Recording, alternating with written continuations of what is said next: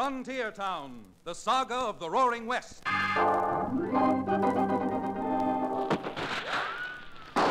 Frontier Town. El Paso, Cheyenne, Calgary, Tombstone. Frontier Town.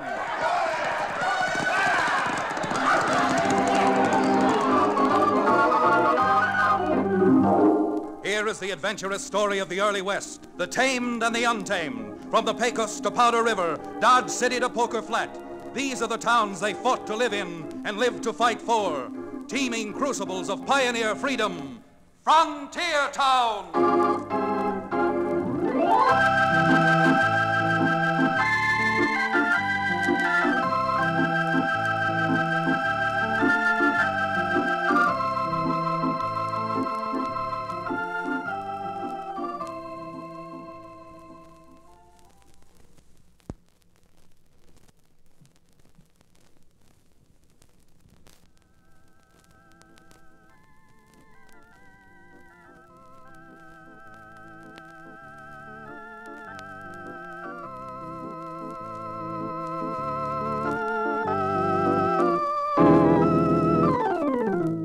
Friends, howdy. This is Chad Remington.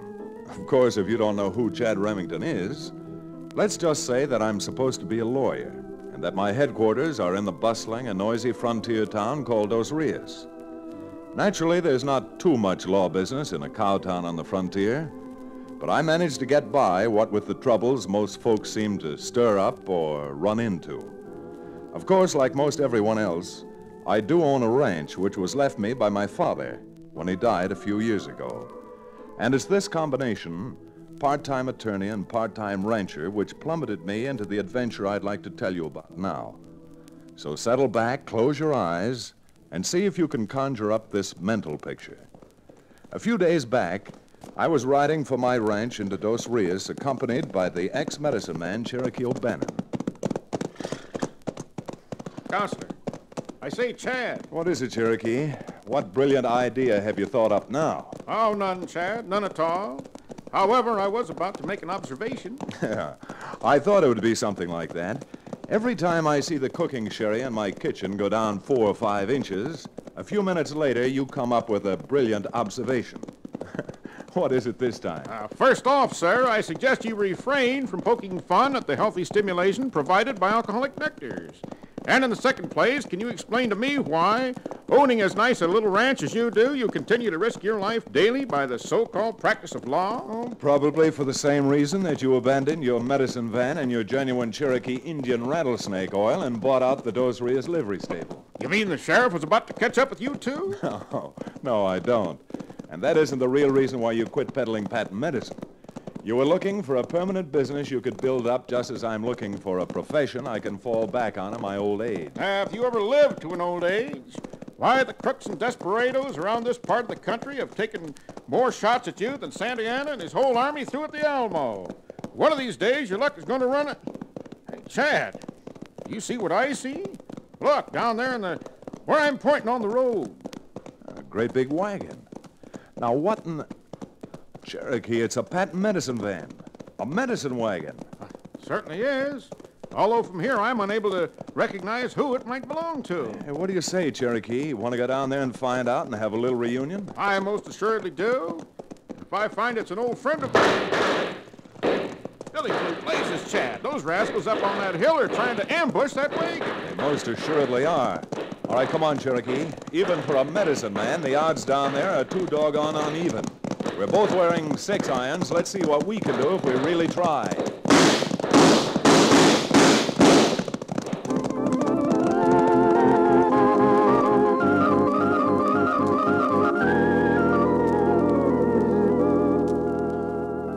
I don't know who it was trying to ambush the medicine show wagon or why. But when they found a pair of Colt 44s on the other side of the battle, they wasted no time beating a hasty retreat and vanishing into the woods. Cherokee and I chased them until we realized it was futile. Then we came back to where the medicine van had stopped. Well, what happened here? Was anybody hurt? Yeah, they shot my man, my spieler duck. Was he killed or just shot up? For yourselves, you had better see. I do not know. still breathing. But a few inches higher, and he would have breathed his last. Where'd they get him, Chad? Through the neck? Through the neck and the throat. Doc is all right. He's alive. Yeah, he's alive right now, miss. But unless we get him into Dos Rios and to the doctors, he certainly won't stay that way. Poor Doc. Cherokee, you trail my horse back to town. I'll get up here on the seat with this young lady and drive a wagon. As soon as we've gotten this man to the doctor's, I'll meet you back at my office. Right you are, Chad. I'll tell the doctor you're coming. All right, young lady. Up on the seat again.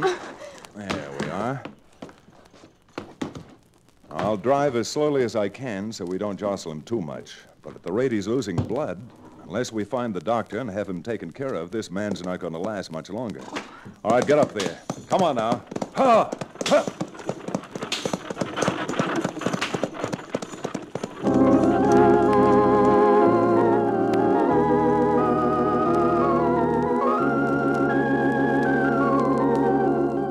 Fortunately, our town physician, our only physician, was in his office when we arrived in Dos Rios. He saved the poor chap's life, but he told us it would be a month or even 2 before he'd be able to use his voice again. Fine thing for a medicine show spieler, no voice. However, knowing that he would live was a relief to the young lady. And as soon as we had made the wounded man comfortable, we both went over to my office to meet Cherokee. Miss, I'm afraid in all the excitement out at Blue Bottle Canyon, I didn't get your name. Schiller. Gretchen Schiller. Schiller? Well, then you must be related to Alfred Schiller. Alfred Schiller was my father. Was? Papa died last spring. You knew Miss Schiller's father, Cherokee? No, I didn't know him, Chad, but I heard about him. In the fraternity, Alfred Schiller was supposed to be the only legitimate itinerant purveyor of medicines and nostrums. Oh, the way you talk, you sound like a medicine man yourself. A former medicine man. Cherokee hawked his genuine Cherokee Indian rattlesnake oil to the unsuspecting public in 9 states and 2 territories. Rattlesnake oil? That is good? Well, Containing 85% alcohol, after drinking half a pint of Cherokee's rattlesnake oil, the patient thought he felt better. Oh. What is it you sell? Well, my papa, he was a physician from Austria. But when he had office in Boston, he developed consumption, so he prescribed for himself. That is why we bought medicine wagon and came out west where Papa could get fresh air. that's true, Chad. I heard about Alfred Schiller from a lot of other medicine men who had the pleasure of knowing him. Schiller's prescriptions and remedies were legitimate. You can buy them just the way you can buy a prescription from a physician. But with my assistant, Doc, shot so that he cannot talk, I'm afraid nobody will be able to buy Dr. Schiller's remedies because there will be nobody to sell them. Ah, yes, that is unfortunately true. Is it Cherokee? Why couldn't you substitute for a few weeks until Doc gets his voice back? Hey, Cherokee, you are able to do that? You can mark what they call spiel?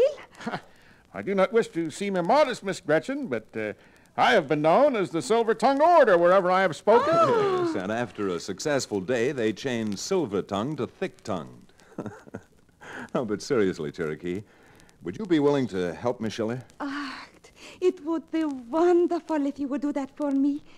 Because if I do not make sales, then I have no money, and if I have no money, I must sell out. You must sell out? Yeah.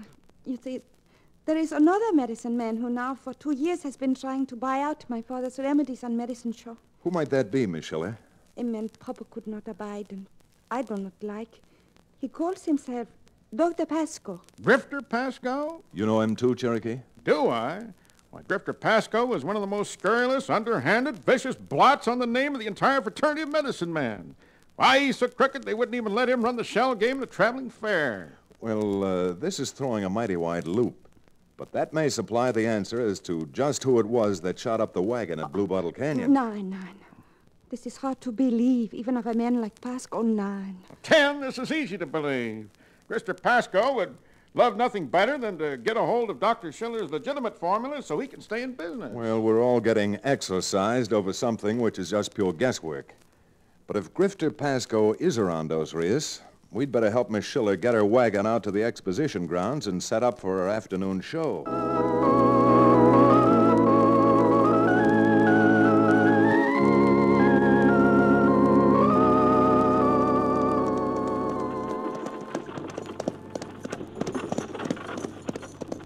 There you are, Miss Gretchen. That's the exposition grounds straight ahead. We'll just set the wagon... Billy Blue Blazes, Chad, do you see what's there? Seems to be another wagon in the exposition grounds ahead of us. This means trouble, real trouble. That wagon belongs to Pasco. Pasco, huh? Well, the way I'm feeling now, I'm glad he's here because I intend to make mighty short work of that gentleman. But you can't have two medicine wagons putting on two shows, Chad. I know that, Cherokee. And what I said before still goes. Ho there.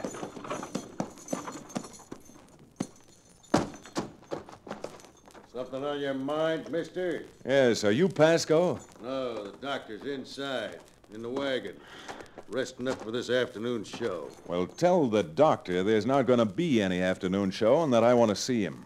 Yeah, well, I told you the doctor's resting. He's apt to have a long rest, a permanent rest, unless he gets out here and talks to me. You think you're mighty salty, don't you? Now, look, why don't you go and do as you're told? Why don't you go and stick your head in a well? Because I'm not calling Dr. Pasco for you or anybody else. Well, then I'll go in and get him out of there myself. Oh, no, you don't. Unless you get back on that crummy wagon you drove in on, you're going to need to see the doctor professionally. You wouldn't want to bet on that, would you? No, get out of the way. Why, you big mouth! Don't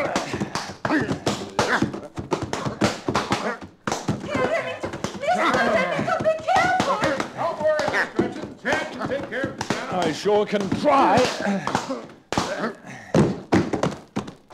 And now I'll just step over you and... Chad, look out, the other one. I watched your little pugilistic exhibition from the window in my wagon. Oh, your wagon, huh? And you must be Dr. Pasco. Grifter Pasco, huh? Hello, Cherokee. When did you get out of jail? It seems to me a more important question is, when are you going to jail, Pasco? I don't know who you are, but you sure don't make much sense. Oh, I believe that we've met before. Really? Well, you look like the kind of a lunkhead who wouldn't make a lasting impression on me anyhow. Probably at that distance, I didn't make the impression I was aiming to make. Cherokee and I ran you out of Blue Bottle Canyon this morning. What did you do, mister? Drink a bottle of O'Bannon's alcoholic rattlesnake oil? I've never been in Blue Bottle Canyon, and what's more, I don't even know where it is. Well, we'll skip that for the moment and get down to what I've got to say to you right now. Yeah? Pasco, you'd better pack up your wagon and get out of the exposition grounds so Miss Schiller can use them before you get into real trouble. I always heard it was first come, first served. But if you think you can make me get out of here... Chad, look out. He's got a gun under his Oh, coat. you sneaking sniffer. And don't try to pick that gun up, Pasco, because now I'm taking it down to the sheriff's as Exhibit A in the mysterious shooting up at Blue Bottle Canyon this morning. You're a smart apple, ain't you? Well, go on. Go down to the sheriff's. Because I'm going down there myself and charging you with trespassing and with assault with intent to kill.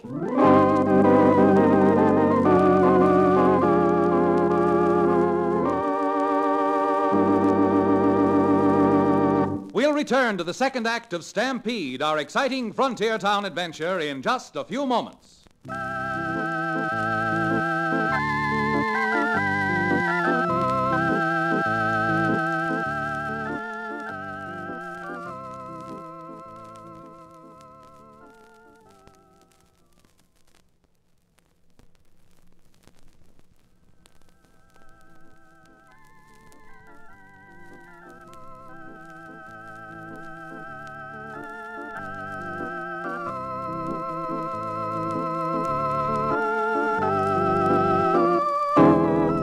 And now, Frontier Town.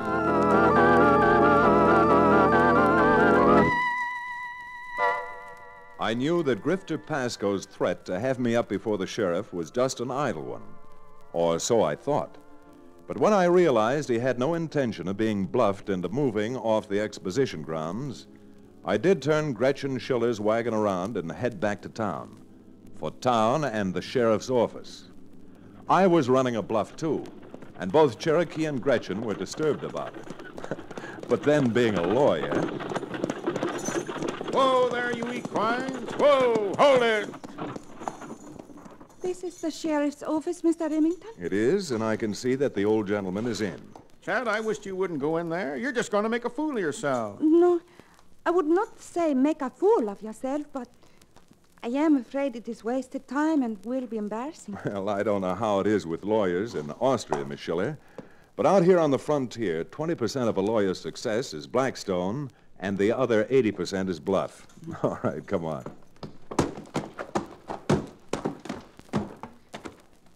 Here, Miss Scheller, I'll open the door.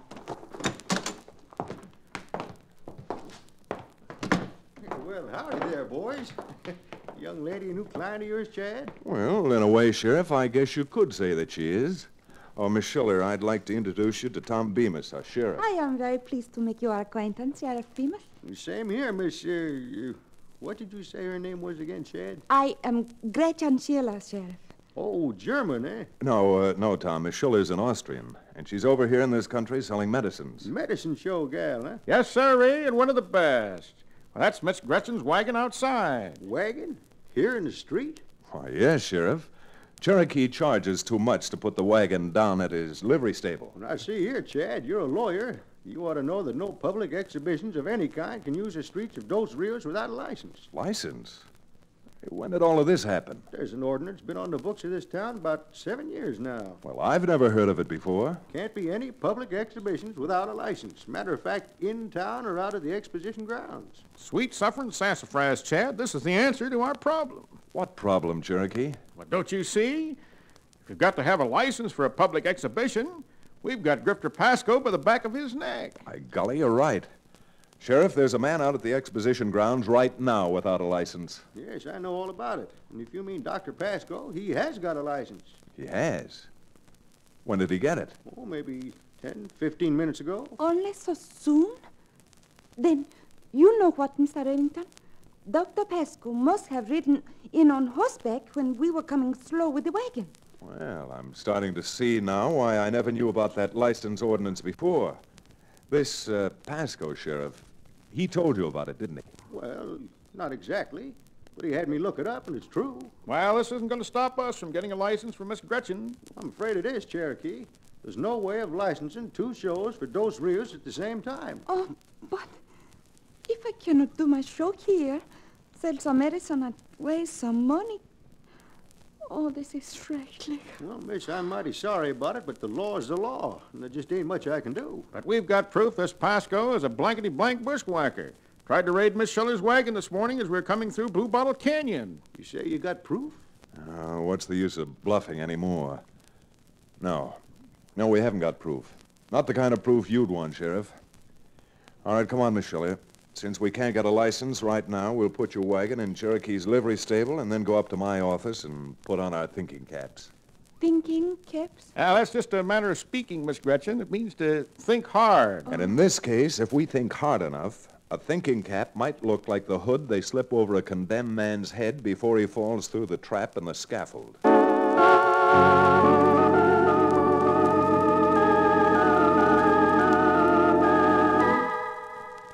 Remington, I mean, Mr. Remington. How about just making it Chad, Gretchen? We're all in this together, and we seem to be tarred with the same stick. That's the trouble, Chad. There's no reason you should get... how do you say over here? Involved on account of me? If I'm involved at all, it's because of that poke I took at Pasco's bodyguard. No, Gretchen. We're in this now, and as far as I'm concerned, I'm not getting out. You don't mind my intruding again, Chad. You seem to be overlooking one irrefutable fact.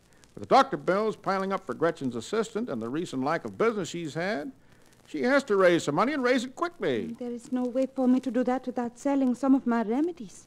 That is not here in Dos Rios. And the next town is 2 days' ride away. Besides, what good would it do me without a medicine man to put on this show? I've just been thinking. There's nothing in that ordinance the sheriff suddenly found that could possibly prohibit our putting on a public exhibition on a private place. Private place? I mean, I own a ranch not too far outside of town. Why couldn't you set up your wagon and show out there and leave it up to Cherokee and me to see that people get out? Oh, this is a wonderful idea. Do you think really we can do it? Well, if we can't do it, it's only because Pasco caught up with us, and after this morning's practice, his aim's better. Cherokee, let's get busy. While you get the wagon harnessed up again, I'm going to drop into every store in town and see that everyone who is able to walk is out at my ranch for the medicine show before sundown tonight.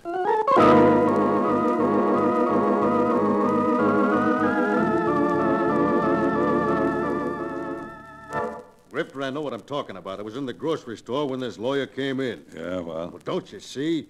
The way he put it up to everybody like it was a charity or something, they ain't gonna come to near our show now. And all traipse out to Remington's ranch and go to that Schiller gal's pitch. That interfering cheap lawyer. Why did he have to butt in here? I don't know, but if that girl has a good day over here, she won't have to sell out. And then where'll we be? Well, I'll tell you one thing, Jumbo. I ain't gonna waste 6 months' work. What do you mean, boss? I don't know what I mean exactly, but I'll figure out something. You sure had better. Go on, go saddle up a couple of horses for us, Jumbo, you and me. We're taking a little ride. A ride out toward Remington's ranch. Well,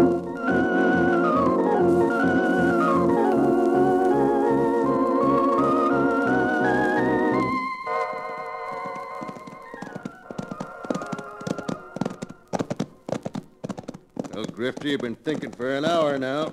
You got any bright ideas? Why don't you shut up? Okay. Well, with nobody showing up at our show at the exposition grounds and everybody going out to Remington's ranch for the girl... Great Caesar's ghost, look at that, will you? Huh? See where I'm pointing? There's a whole mob of people around a wagon. I'll bet you pennies to popcorn we're on the road to Remington's ranch, and that's the show going on down there. Now, look at him, will you? They must have a crowd of more than 200... Slow down, boy. Easy now.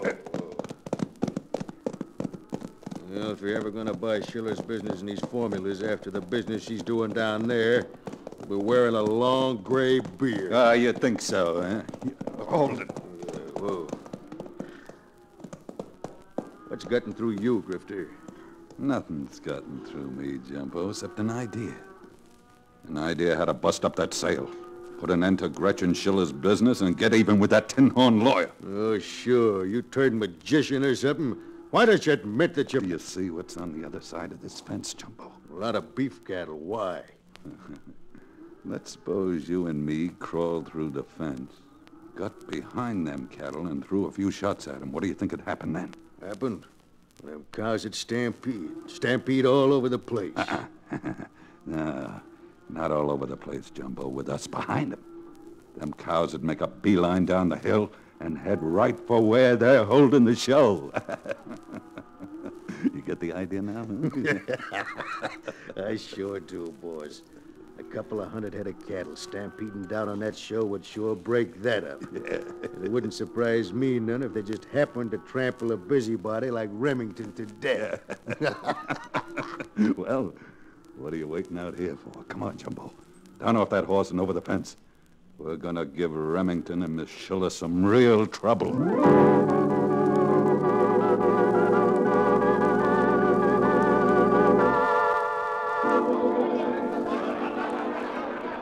All right, friends. In just a few minutes, my assistants will pass among you so that you can get your bottle of Dr. Alfred Schiller's internationally renowned Nostrum Panacea. Not at the regular price of $5, nor at $2.50. But at the special advertising price of $1 a bottle. You say that's not enough? You say you want more for your money? Very well. Then I'll tell you what I'm going to do. Notice what I hold here in my left hand? 2-ounce bottle of Dr. Schiller's instantaneous headache remedy. You see the price right on the label, $1.50.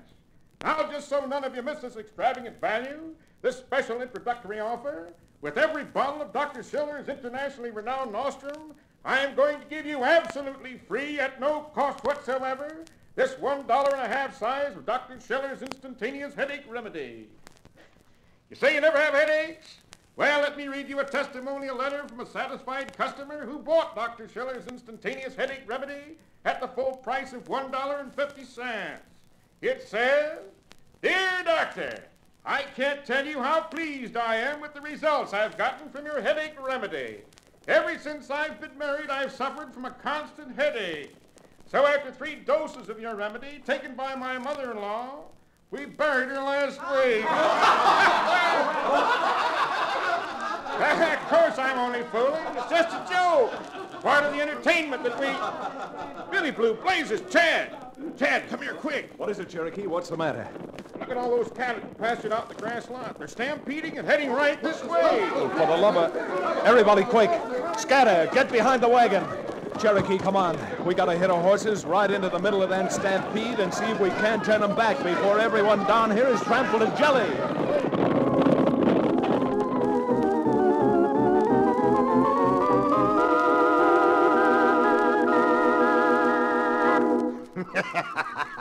Look at them cattle go. Another 10 seconds and they'll be down on top of the wagon and...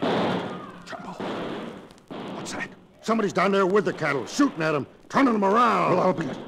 Jumbo, come on. Let's get back over the fence. We gotta get out of here. Drifter, we can't. The cattle are splitting up. They're all around us. Run, you fool! Run before that...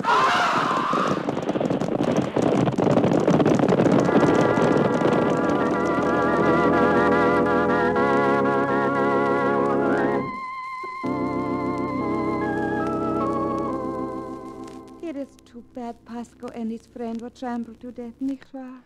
I'm afraid, Gretchen, that's what they call poetic justice. Hey, verily. Oh, and another well-turned phrase, hoist by their own petard. Talking about hoisting, Chad, don't you think that after all that excitement and exertion, I'm entitled to some sort of libation? Oh, maybe you aren't that, Cherokee. Here's a nickel. Go get yourself a drink. A nickel? You say that's not enough? You say you want more of my money? Very well, then, I'll tell you what I'm going to do. I'm going to give you absolutely free 1 bottle of Dr. Schiller's instantaneous headache remedy. Because knowing what you'll be doing when we get back to town, Cherokee, you'll be needing a headache remedy tomorrow morning.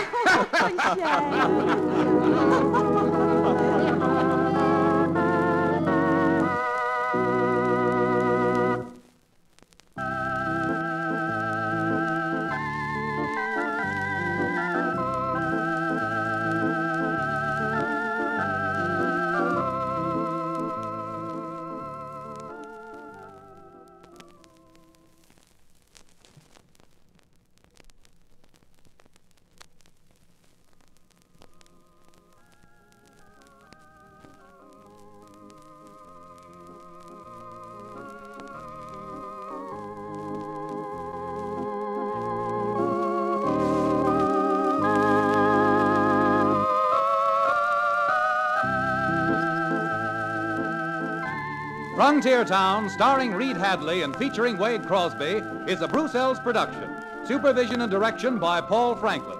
Music written and played by Ivan Ditmars. Be sure to be with us again, same time next week, for another fine action-adventure story with your favorite young Western star, Reed Hadley. And now this is Bill Foreman telling you that Frontier Town comes to you from Hollywood.